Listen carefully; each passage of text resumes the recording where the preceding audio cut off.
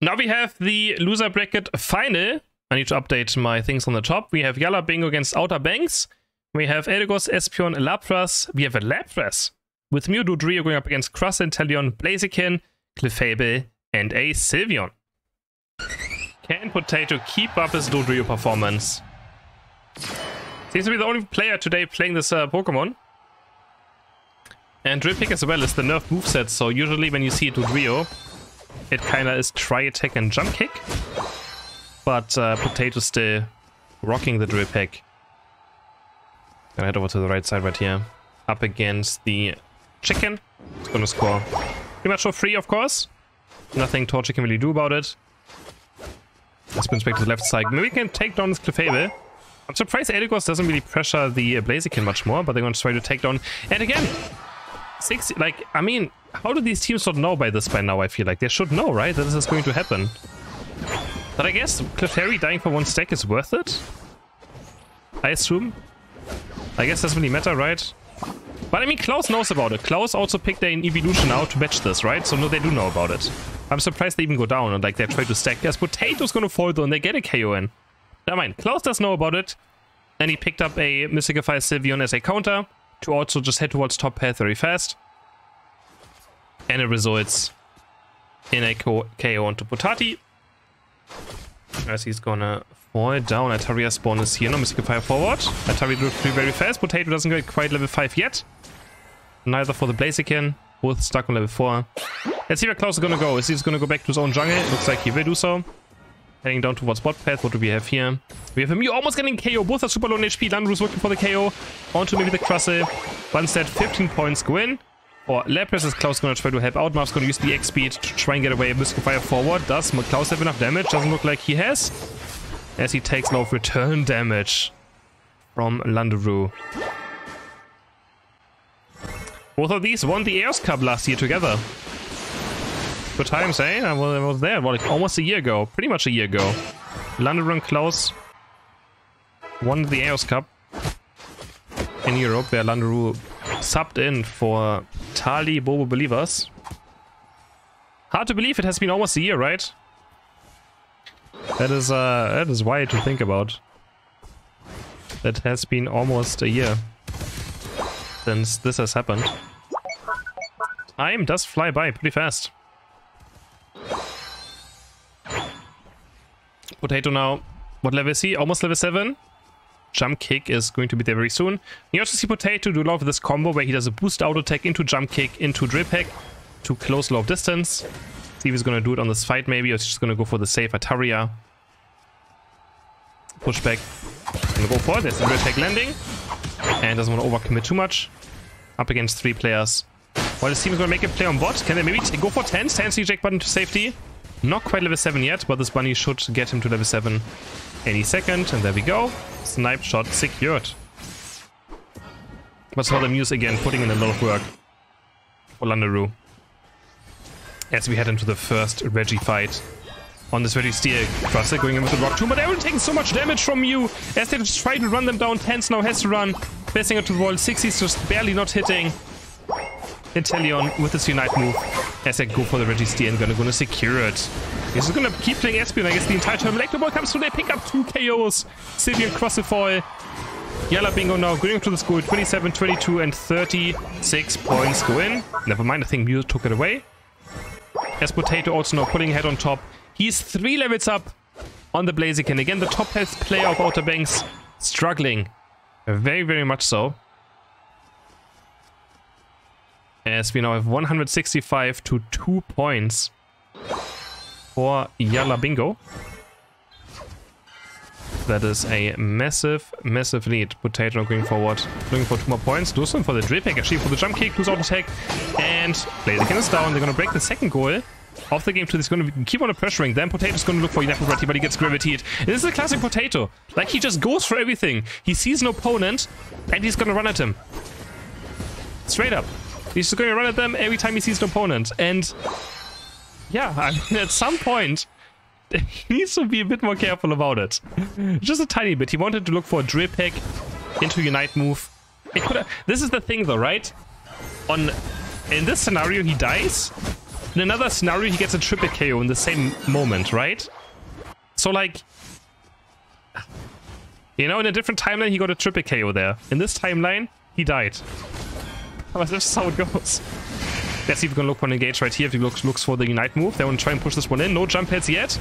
Lapras looking for the flank actually. There's the move going in as well. The drip pack onto the enemy Inteleon. As Potato tries to go for the KOs. Look for the jump kick. Drip pack onto Tans as Inteleon falls. Blaziken falls. It's down to Klaus now. He's stuck.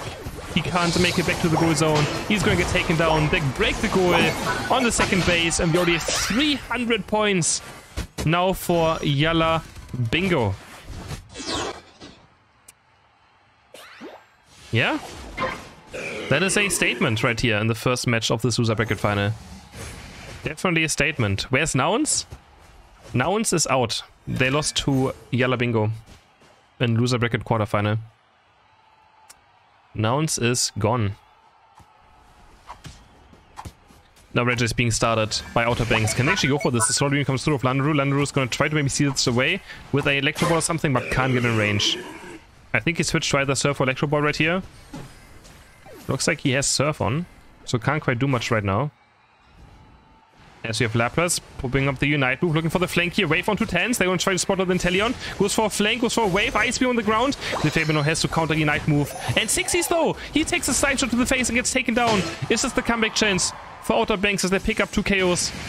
But no, that's all they can do really, as Map's going to return now. Able to push them away from the goal. Can Blaziken make it out? Sylveon jumping forward. Going for this goal over being charged up. Just in case anyone walks up, I can't really do much about it. And now Outer Banks just overstaying a tiny bit too much. Klaus is going to fall to the boost outtake of Mew. And the rest is going to run. They sadly can't score a single point. They do get 2 KOs in the end. Of course, they need a bit more if they want to be successful in this match. As Potato getting closer and closer to that level 13. Level 13 of Dodrio is a very underrated level. I think a lot of people are not aware of it on how long it stuns. After landing, it stuns in an area, and it's such a long stun. Potato's thinking maybe about Unite move right here, but it's very close again. If Potato Unite moves right here, he's going to farm a lot to get his Unite move back up, so maybe this time he's a bit more patient about it, as it could have backfired in the semi-final earlier. Instead, Muff is going to fall. It's still sticking around, doing a lot of damage. The pick is going to miss. Ridge down to half HP, and this could go over to the side of Outer Banks now. Overheat, but no, Mew's going to get it for Landaru. And now Blaziken is going to fall. Punching his arms around. And falling down. Yeah, now this one is pushing towards the enemy main base, but it's still 25 seconds before Ray spawns, so it should be quite easy to be, you know, defended. But Yalla Bingo can get in position for Ray.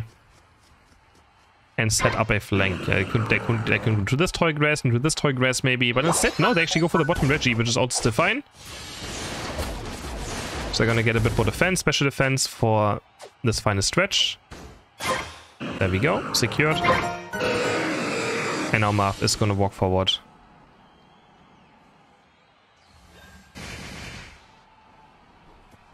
Let's see, Rayquaza still at full HP.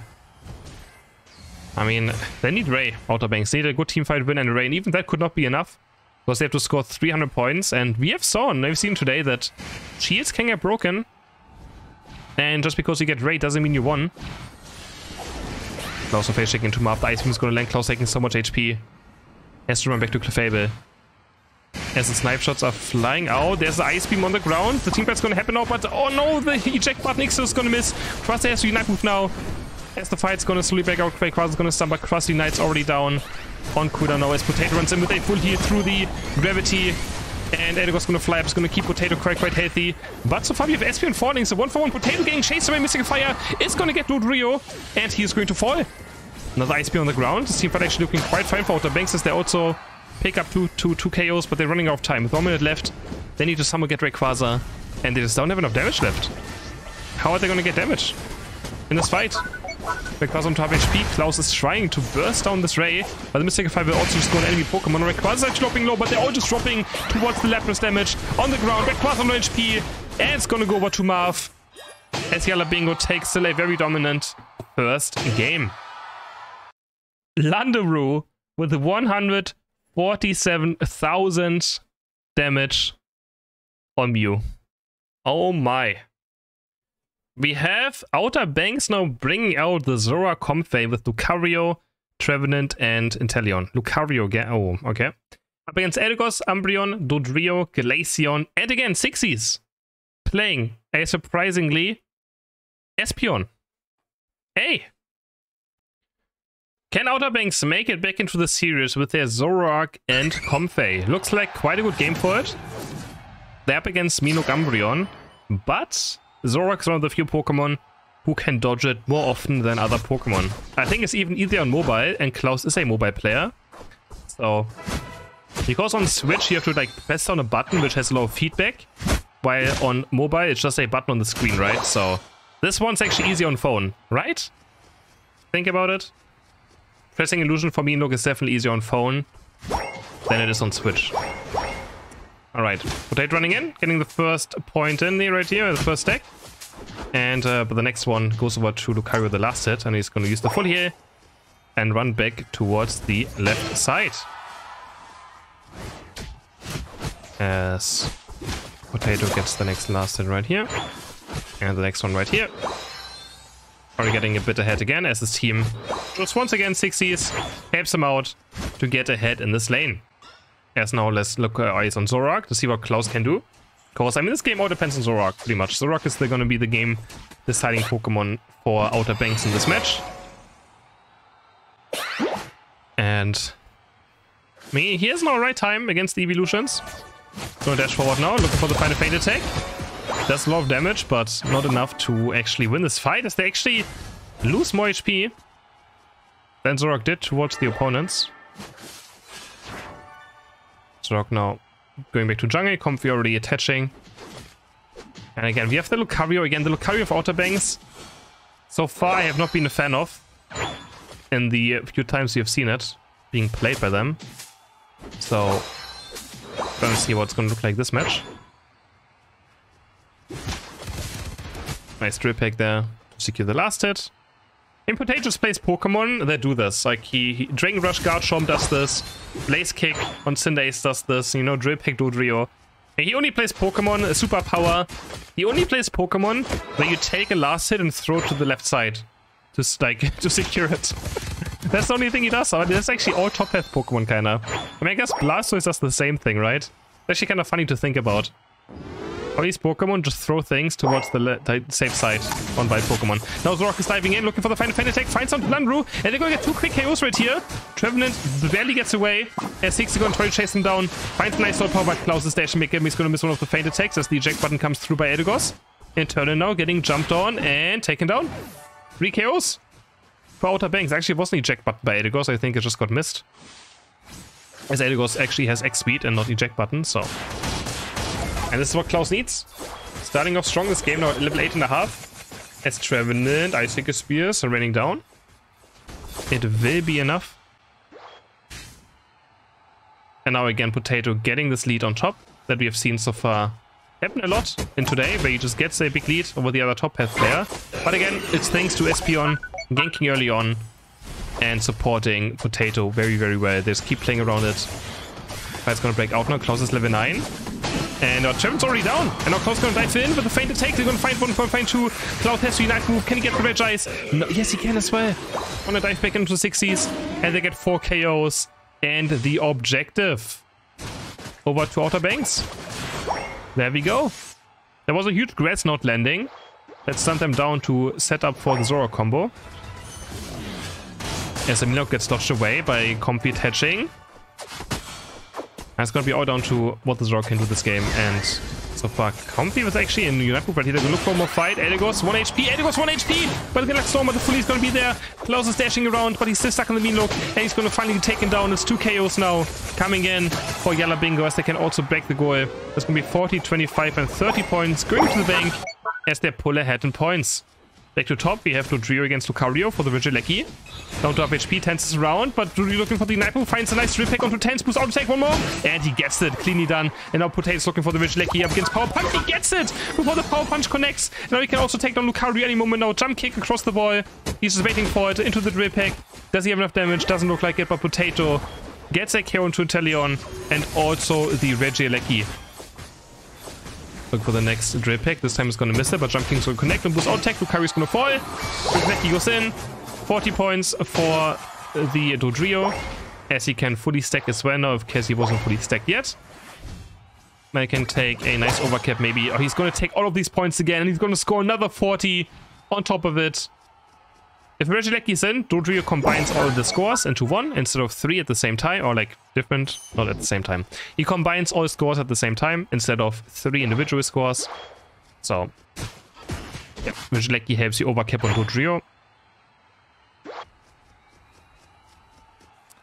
Alright, yeah, that is a very strong Dodrio now, as we head into the next fight. We have 3 ants on the left side, we have 5 on the right side, but Potato's top lane. He doesn't want to join this fight, which I'm quite surprised by. Instead, he goes for another 37 points, just wants to get ahead and points as much as possible, because he knows that maybe they can't rip Rayquaza if they get a huge point lead in. Icing Spear is not getting Trevenant! It's enough damage, even Nerf Glaceon still has this much damage. Icing Spear is onto Klaus, he has nowhere to go, he's stuck inside of Minlo. He's gonna take no Lucario, can get the KO on Eldegoss, and now Potato's here.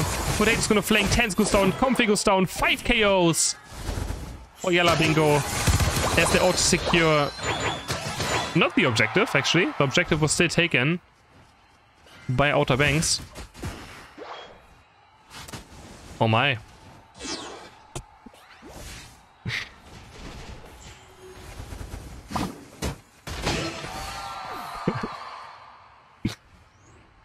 Okay. I don't think he wanted to take the jump pad when this just happened. Oh god. Regilecki now. Next one on the menu for Yalla Bingo. They can look for one more Unite move push here. So Dodrio has Unite, Umbreon has Unite, Glaceon has Unite. They have 3 up against only 1. Of course, they're not sure how many Unite moves Outer Banks has. Potato's getting Power Punch right here. Close combat is going to miss. Snipe Shot. Oh, it's going to hit with the lingering hitbox. But does Potato know about this? He dives in. He just goes in anyways, even on 1 HP. Can he get the kill on 10s? Yes, they can. But he finally gets Power Punch. I don't think he saw the Snipe Shot hit him. There's no way he was like, I'm going to go in on this little HP, but he does. I think he didn't know he got hit by it, but maybe he did. Who knows? It's Potato after all. Klaus goes in now. They're going to find 1 KO. Can Klaus find any more Icicle Spears? They're just so difficult to deal with for Zoroark as he gets taken down. Now he can score 38 and 50 points. Glaceon's are quite scared to walk forward as Tens gets locked on by the Milook. Oh, the Snipe Shot Insta Quickscope is going to connect. And Landaru was trying to play for KDA instead of going for the 50 points. And in the end, it's going to cost them quite a lot. They miss out on 50 points as Tens now picks up level 14. Potato's going to score a few more points. Okay. that's just the classic Potato. That is the classic one. Regirock on bot path. And Klaus is going to start working on it. Sitting up for the mega overcap, yeah, but it was already so low anyways, I mean. I think Landaru just... I don't know, I think he was too careful. Like, Landaru didn't want to die there. Which, I mean, is fine, but... I mean, he was unlucky. Getting hit by the quick scope, Snipe Shot is definitely... Like, he would have killed Inteleon, right? So Tens definitely got lucky there, hitting the quick Snipe Shot, which is RNG. It's a bit favored RNG still, but it's definitely RNG to hit a quick scope Snipe Shot. So otherwise the Icicle Spear would have killed Inteleon and he would have scored the 50 points. But now Tens is level 15. Tens is level 15 as... Oh god, the Trevenant again. He just can't deal with the Icicle Spear Glaceon. Next Icicle Spears are landing down. Lucario low on HP. They already have to use Comfy Knight. Zoroark's diving in. They're going to go for Rayquaza now. Dodrio is there on the ground. Who's going to get Rayquaza? Goes over to Espeon. 6E secures the win for Yalla Bingo as they move into the grand final to rematch for free from last month's grand final. And Landaru again with over 100,000 damage dealt.